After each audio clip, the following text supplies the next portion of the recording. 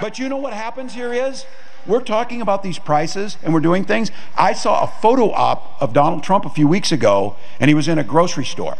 And he pulled out money to pay for a woman's grocery store. Look how generous he was on this.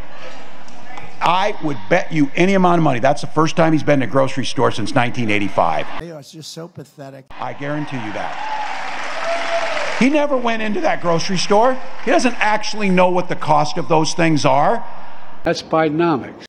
But as the rest of the world saw, because of his botched handling of COVID and a global recession, Joe Biden and Kamala Harris had to work ourselves out of that hole. And prices, in particular for groceries, are still too high. The American people know it, I know.